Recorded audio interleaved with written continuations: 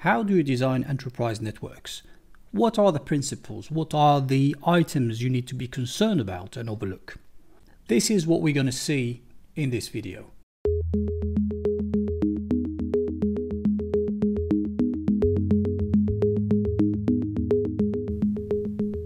Welcome to another Networks Learning session. In this session, we will go through some of the enterprise design principles, starting with hierarchy, where we will look at the functionality of the different layers. We will look at modularity, specifically the access block, and we will look at the flexibility and how to introduce virtualization in the network. So we will look at VLANs and VRFs. And finally, we will look at resiliency. So first hop routing protocol and virtual switch system. Let's get started. Before you design any network, you need to know what you are designing for. Applications are the main drivers for how networks should be designed. The applications will very often have some requirements in terms of jitter and delay and packet drops and so forth. Then you also need to consider security in your design, virtualization services, and most importantly, and one of the most important items is also the high availability. So you need to have a design that will sustain outages without a high impact on your customers or clients. To achieve this type of designs, you need to have some principles you have to adhere to. So the principles, the general principles for enterprise campus designs are hierarchy. They would be layers that you have to design separately, and each layer will address a specific functionality. Modularity, so you will have different modules in your overall network design, so you can manage these modules without interfering with other modules or without having to redo your whole network design. And then you need your network to be flexible. So you are in a position to do upgrades in your network, for example, or you need to be able to introduce new routing protocols without having to change hardware design, new features, and so forth. And finally, you need to have a resilient network. So again, we're back to the high availability, where your network, no network is perfect and there will be outages in your network, but you want your network to be designed to sustain and to survive outages. So with regards to hierarchy, the classic common model is the three-tier model, and it consists of an access layer, a distribution layer, and a core layer. In the access layer, this is where your hosts, your access switches will be connected. It could be a set of floors, this could be building A in a campus, this could be building B. So this will be your access layer. And then you'll have your distribution layer, which is a set of probably layer 3 switches that would be talking layer 2 downstream and then layer 3 upstream. And then you will have your core layer. So this is the common, very well known three-tier model. But you also have designs where the core and the distribution are actually collapsed and you end up with two-tier model only. So this will be your collapsed core design. So when do you use the three, or when is it recommended to use the two-tier model instead of the three-tier model? It pretty much depends on the size of your distribution layout. So we will take a look at one of the reasons why you would have to use, or is recommended to use, a three-tier model. The functionalities for each access or for each layer, starting with the access layer, are security. For your access layer, this is your security perimeter. This is your secure boundaries. And this is where you will very often have your quality of service marking. So you need to mark the packets that are coming in because you don't trust what happens somewhere in here. So this is where you'll be doing your quality of service marking.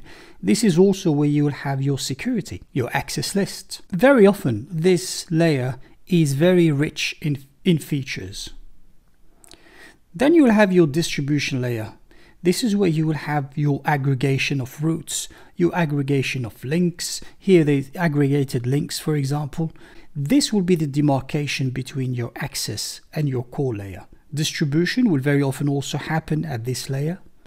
You will also have quality of service. It's not because you have quality of service in the access that you will not have it anywhere else in the network. So a common design for quality of service is that you will have your marking happening at the access, and then action will be taken on the distribution layer based on the markings that happen on the access layer. Then finally, you have your core layer.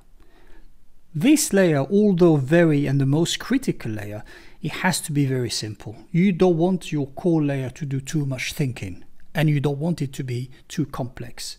You want it to be simple so we can switch packet as fast as possible.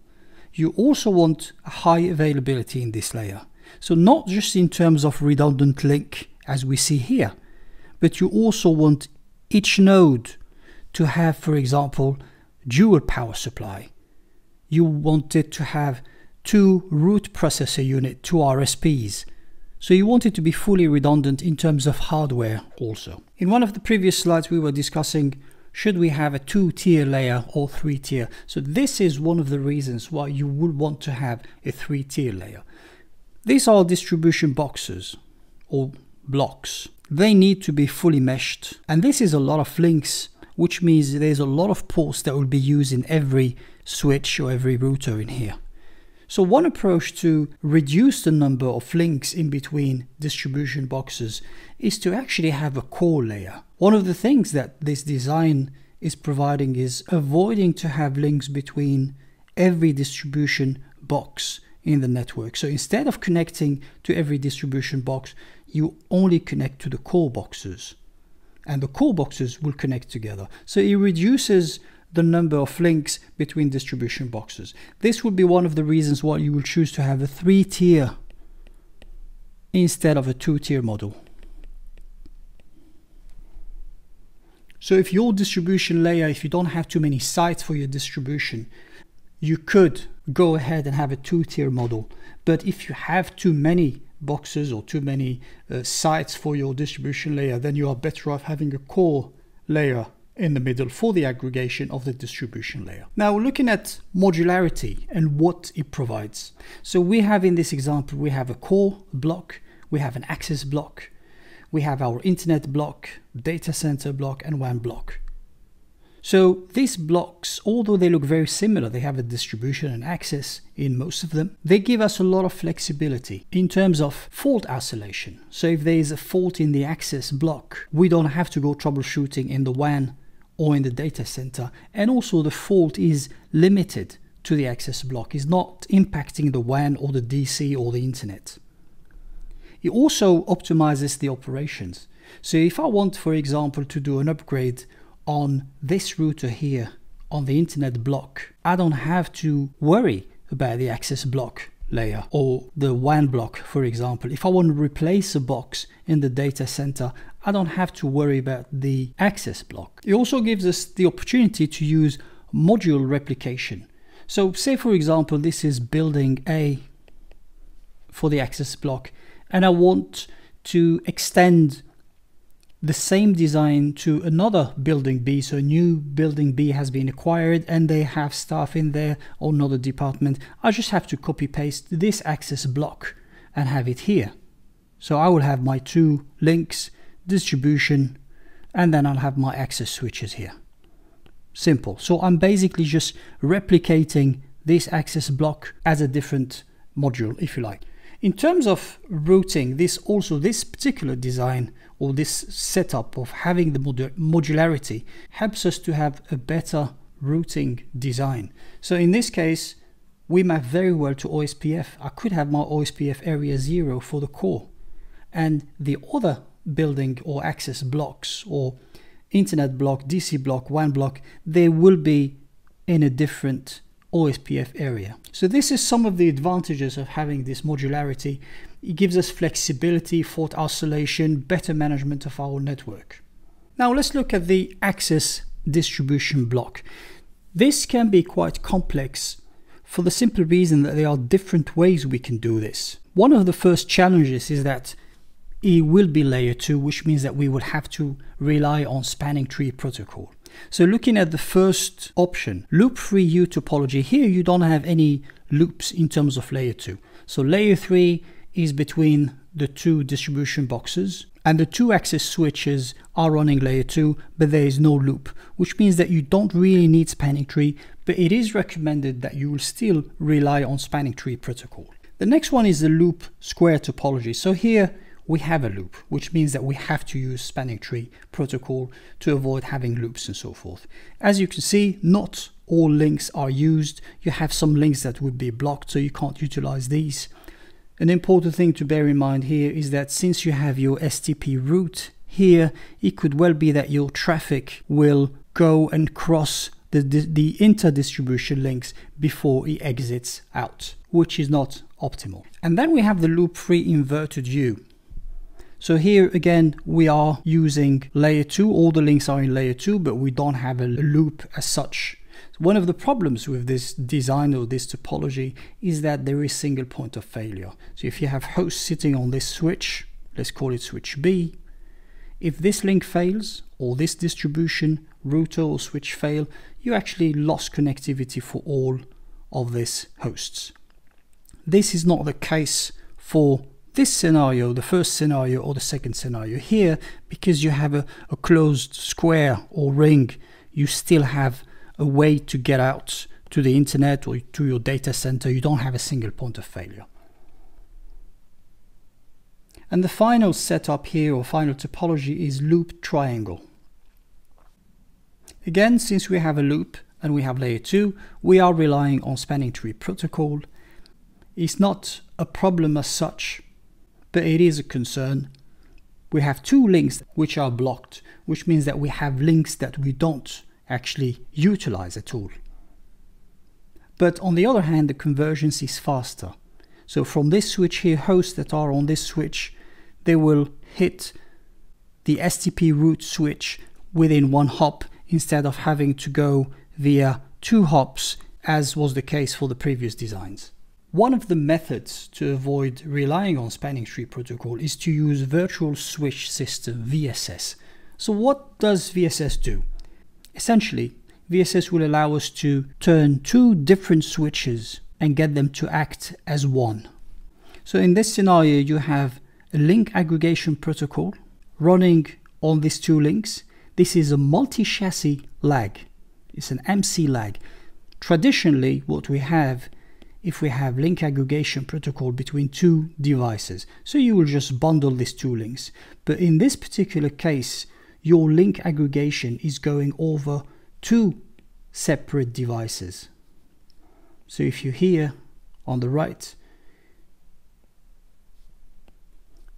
and you have your 2 links, you can actually bundle these 2 here, these 2 links. So it's the same configuration as you would do for a normal link aggregation.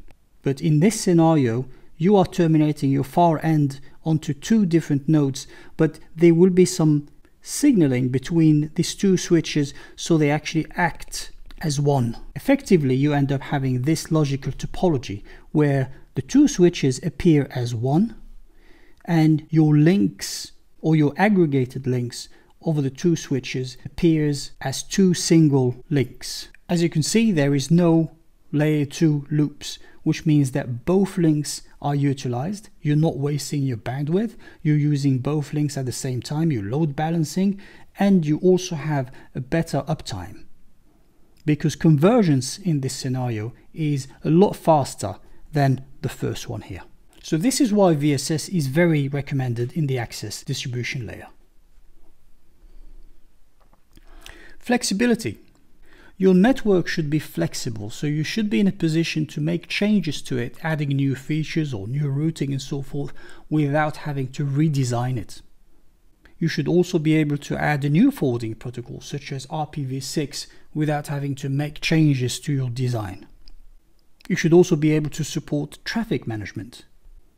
Traffic separation should be supported. So this is virtualization. You should be able to virtualize your network, again, without having to introduce new devices or make drastic changes to your network. So speaking of virtualization, assume you have a building A here, where you have a switch and different VLANs. And this switch here connects to your core layer, which is a layer 3. And then you need to deliver those same VLANs into a different building or different access block. So you have to take your VLANs, which are layer 2, you have to transport them over layer 3 and then hand them over to another layer 2 access. How do we achieve this? And this is a common requirement where you have different departments over different buildings in a campus. And the requirement is to keep that separation of traffic. So you start with VLANs where you're separating your accounting departments and your marketing and sales and your engineering department. And you want to transport that to another building where you have some other team members. So one of the ways of doing this is to use virtual routing and forwarding instances, VRF. So this can be used in two versions. There's the VRF Lite, and then you can use the MPLS VPN-based VRF. MPLS is very often used in ISPs, but we are seeing that more and more enterprise networks are relying on MPLS.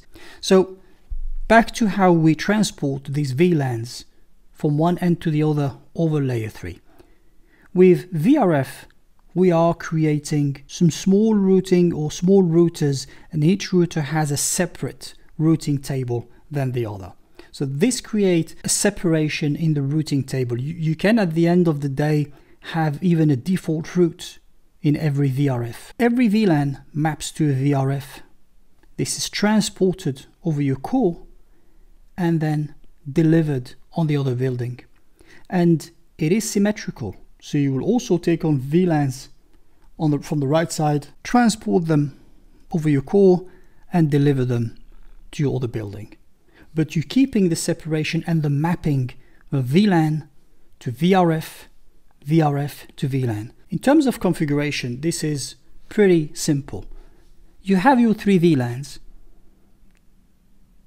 that will be trunked using 802.1q. Your VLANs are transported to your layer 3 switch. You will terminate each VLAN in a .1q subinterface. So these will be separate subinterfaces, layer 3 subinterfaces for each VLAN. Each subinterface is then associated with a VRF. So this could be the VRF for 100, VRF for 200 and 300. And this is more likely routed, and then the same thing will happen at the far end router close to the building B. Now let's take a look at resiliency. There are different ways of ensuring resiliency in your network. So let's just talk about a few of the common methods. One of the common methods is link aggregation.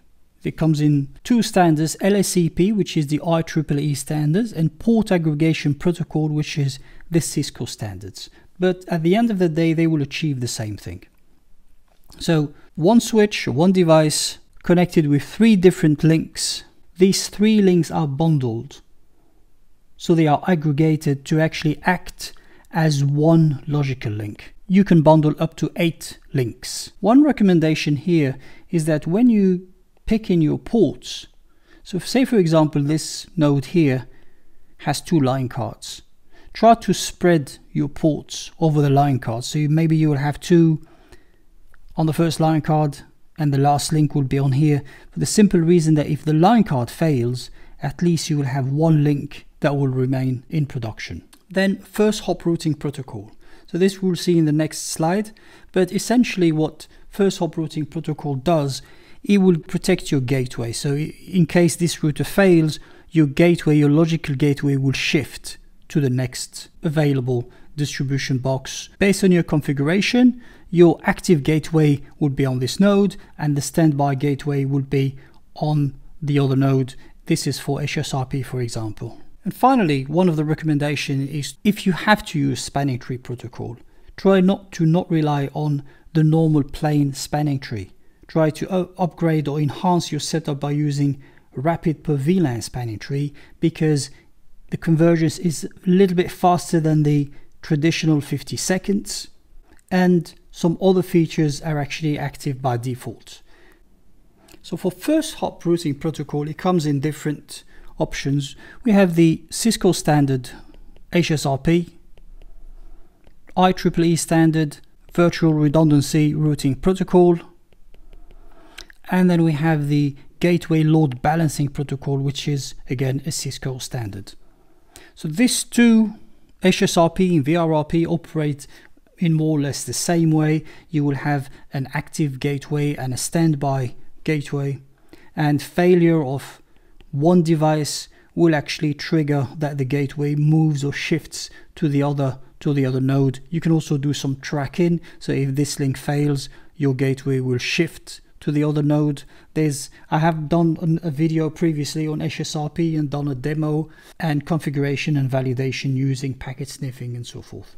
One of the recommendations here when you are using FHRP or VRRP, you have to align your STP route with the primary or active gateway. The reason for this is you want your STP route to be the same node that is your active gateway. Else you will end up having this type of traffic. So you will have your frames coming in all the way to the STP route and then crossing the inter-distribution links to then hit your data center or go to the internet and so forth. So it's very important to align your STP route. It will not always be possible because things will change, but at least this should be your baseline when you design. So that was the last slide in this session. I hope you have enjoyed it and thank you for watching.